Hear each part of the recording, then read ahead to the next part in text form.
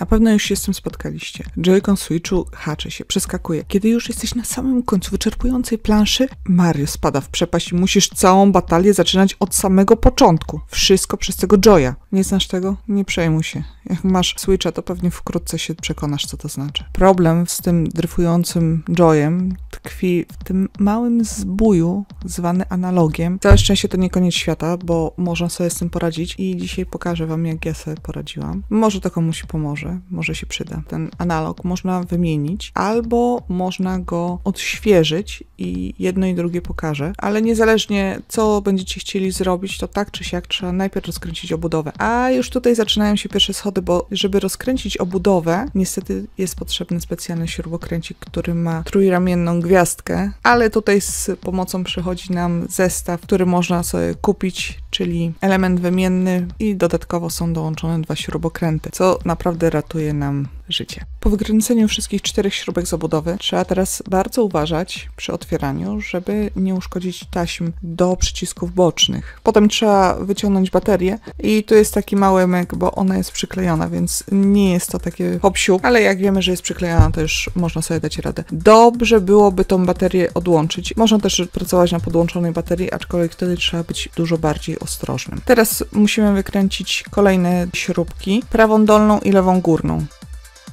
I już prawie dochodzimy do serca Joy-Cona. Tutaj też trzeba uważać ze zdejmowaniem tej części, bo tutaj jest taśma podłączająca jeden z przycisków górnych.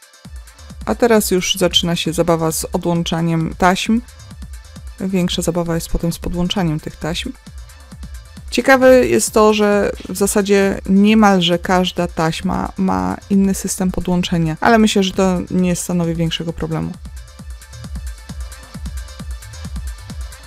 Odłączamy.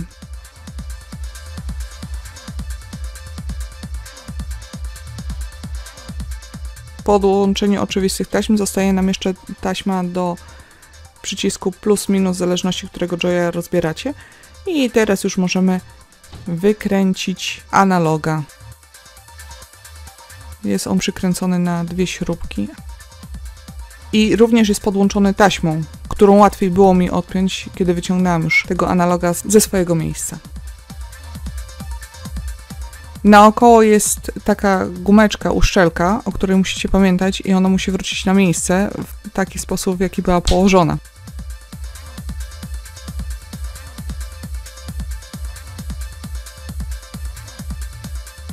No i tak wygląda ten mały zbój, który robi nam najwięcej problemu.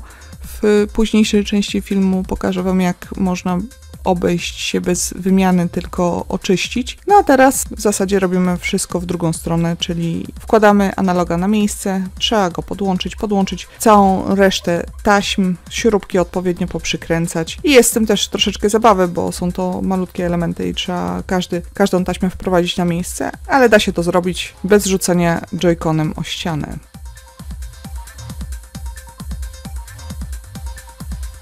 Kiedy już wszystkie taśmy są podłączane, warto jest sprawdzić, czy faktycznie są podłączone i czy Joy działa. Wystarczy przycisnąć jeden z przycisków bocznych. Jeżeli światełka zaczną mrugać, to znaczy, że wszystko jest ok i można przykręcać. Szkoda przykręcać i potem sprawdzać i znowu rozkręcać. Więc warto na tym etapie sprawdzić, czy wszystko było dobrze podłączone.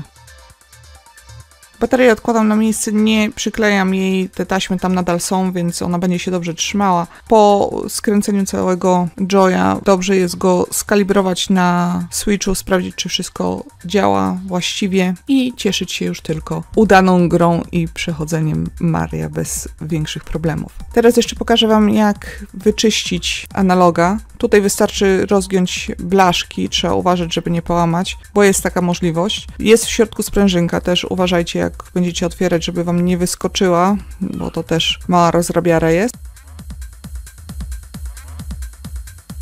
I tutaj, jak widzicie, są takie czarne miejsca, które należy oczyścić z zabrudzeń, z grafitu. Można to zrobić delikatnie patyczkiem kosmetycznym nasączonym alkoholem. Tutaj nie można dociskać tych miejsc, to trzeba bardzo delikatnie po wierzchu zrobić, żeby nie uszkodzić tych elementów. Jak patyczek jest już czysty, jeżeli widać pod światło, że nie ma żadnych zabrudzeń, że powierzchnia jest gładka, można z powrotem złożyć urządzonko, pozaginać blaszki i zamontować do Joy-Cona i cieszyć się sprawnym Joyem. Albo odłożyć na później w rezerwie, gdyby coś znowu się w jakimś innym Joy-Conie uszkodziło.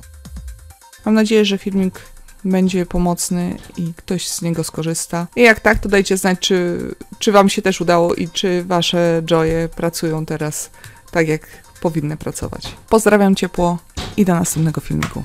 Pa!